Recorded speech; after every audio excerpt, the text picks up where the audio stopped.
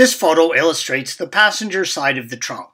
Look on the upper side of the side panel and remove the plastic push pin by removing the inner pin, green arrow, pull it out, and then remove the whole pin, yellow arrow. Next, pull out the top of the trunk side panel in the direction of the blue arrows.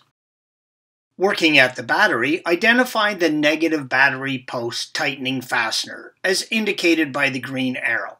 The positive battery terminal tightening fastener is the yellow arrow. Using a 13mm wrench or socket with ratchet, which is what we are using here, loosen the clamping fastener. Use a flathead screwdriver to spread apart the battery terminal to loosen it. You can also use a pair of pliers to twist the battery connection terminal loose to break the corrosion. Loosen the 13mm clamping fastener, green arrow, and remove the positive battery terminal. Working at the back of the battery, remove the 10mm fastener and battery hold-down bracket, green arrow. Grab the battery by its handles and lift it out of the trunk cavity.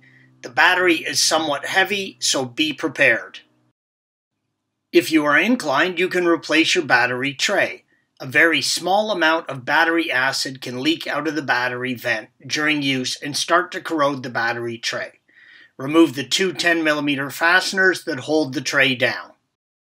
Installation is the reverse of the removal procedures. Install the battery hold-down bracket, and tighten the mounting bolt. Fit the positive battery terminal first and tighten it down before installing the negative battery terminal. Only when the positive battery terminal is tightly installed, then install the negative battery terminal and tighten the terminal down. Start the engine to verify the battery terminals have a good connection. Install the trunk passenger side cover and insert the push-pull pin to secure it. Thanks for watching. Click here to view the original article along with hundreds of other DIY content for your car.